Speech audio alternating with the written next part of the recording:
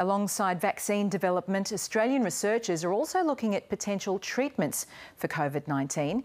They're focusing on repurposing existing medicines, including blood pressure drugs and even one treatment used for tapeworm. Medical reporter Sophie Scott explains.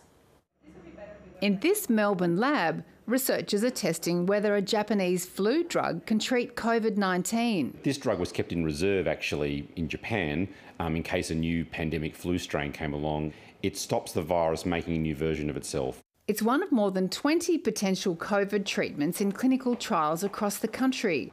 Many scientists are repurposing existing medications to fight COVID once it takes hold. The trials include a pancreatitis drug called Nefamostat and a tapeworm medication called Niclosamide. I think it is a massive advantage if you can find a drug that may have some benefits that's already been used and studied.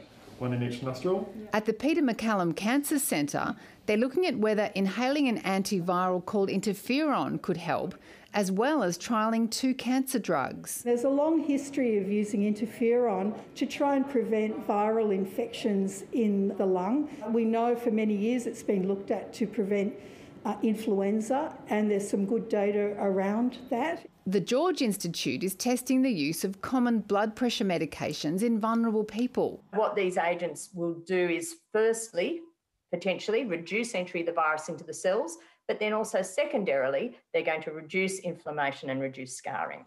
And while the treatments might work in a lab or in animals, they don't always work in humans. It's really important to understand that just because it's in a trial doesn't mean it works. The only treatment that's shown to work is a steroid called Dexamethasone for seriously ill patients. They were shown to be very effective in preventing people from dying. While the world waits for vaccines to be fully rolled out, the search for effective COVID-19 treatments remains as important as ever, as vaccines are unlikely to be 100% effective. In the meantime, prevention through social distancing, hand washing and masks is much better than cure.